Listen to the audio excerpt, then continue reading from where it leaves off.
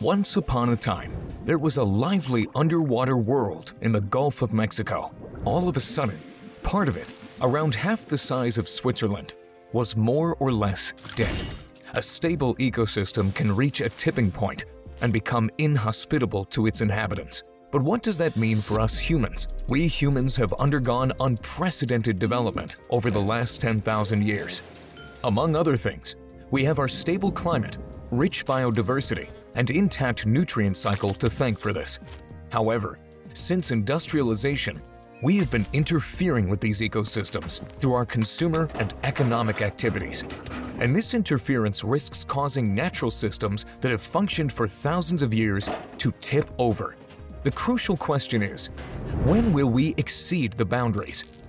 The research community, led by Swedish scientist Johan Rockström and his American colleague Will Steffen, have provided one answer to this question with the concept of the planetary boundaries.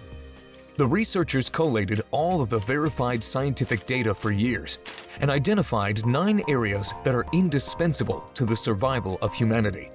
These insights influence the definition of the UN's Sustainable Development Goals and are also considered directional by the European Environment Agency. Based on biophysical factors, there is a limit to the impacts that each of these 9 areas can tolerate. What is the maximum acceptable impact of chemicals and new materials? How big is the hole in the ozone layer? What is the limit on air pollution by particulate matter, the acidification of the oceans, the eutrophication of ecosystems, freshwater use, and the destruction of land and forests? How much biodiversity can we afford to lose? And how much climate warming can the Earth tolerate? If we exceed these critical boundaries, we run the risk of exposing our living conditions to uncontrollable changes.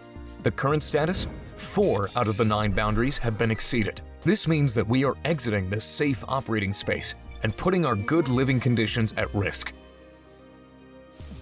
Let us take the eutrophication in the Gulf of Mexico as an example. Fertilizers from agriculture and private lands reach the Mississippi, and from there they enter the sea. Due to the high nutrient levels, algae and bacteria proliferate and consume the oxygen in the water. Fish, crabs, and other marine inhabitants move away to avoid suffocation, and this, in turn, causes considerable economic damage for humans. But that's all happening far away from here, isn't it? No. The impacts of climate change, for example, are also becoming more and more noticeable in Switzerland. We're facing more frequent heat waves, longer periods of drought, and heavier storms. Native species and habitats are endangered.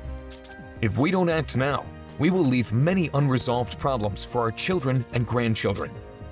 According to the researchers' insights, our generation still has a chance to counteract this development. And it is still possible. Thanks to the concerted efforts of science, business, and the authorities, we were able to shrink the hole in the ozone layer considerably. So, instead of risking the very foundations of life, we should adapt our technologies and behavior so that they are compatible with the boundaries of our planet.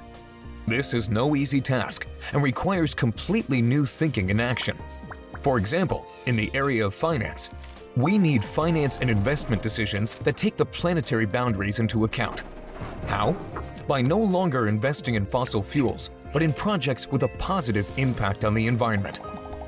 For example, in the economy, we need companies that minimize the environmental impacts in their value-added chains, and in this way also reduce their business risks. And we need companies that base their business models on the planetary boundaries. For example, in politics, we need political actors that create goals and conditions for society and the economy, which will lead us back into the safe operating space. For example, in society, we consumers should ask ourselves what and how much we really need, and what really makes us happy. Finally, we must see our situation as an opportunity for market-altering innovations.